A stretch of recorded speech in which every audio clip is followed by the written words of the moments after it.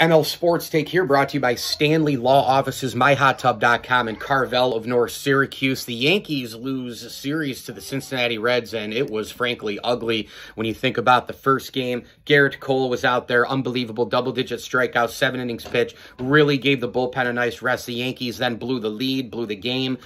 Clay Holmes looked human for maybe the first time all season. The Yankees then the next night have to, come back, to win. And then you had last night, which was absolutely brutal. If you're a Yankee fan, in terms of watching this team, they're stumbling towards the break. They lost those 2 bad games at Fenway after the first 2 wins. It looked like they would win at least 3 in that series. It turns out that it was a split, and then you lose 2 of 3 to the Cincinnati Reds. And last night was just so aggravating because when you look at the Cincinnati Reds, they're just, record-wise, they're not that great of a team. Granted, they started 3-22, and they've been, about 32-20, I think, since then. Maybe even better than that. I can't remember what the record is, but they're really, they've been playing way better baseball, but they're still 21 games under 500 because they started so poorly. They got out to a lead 1-0, and then the Yankees tied it up. The Reds then get a lead back. They're up 4-1. Bottom of the 8th, the Yankees rally, right? Aaron Judge homers, Gleyber Torres homers.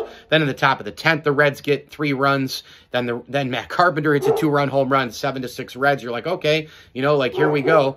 And, maybe the comeback is on again, but how many times can you really come back in 2022 and the Yankees fall short to the Cincinnati Reds? And so, we'll see if this team can kind of turn it around here a little bit. I appreciate, my dog Cooper barking in the background during this video.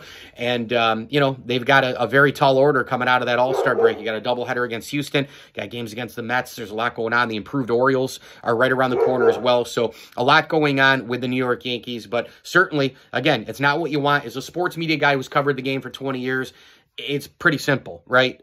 It's baseball. You're going to lose games against bad teams. It's going to happen every year. You're playing 162 games, and that's just it. And everybody's kind of gearing up and playing their best game against the Yankees. They get the best game really from everybody.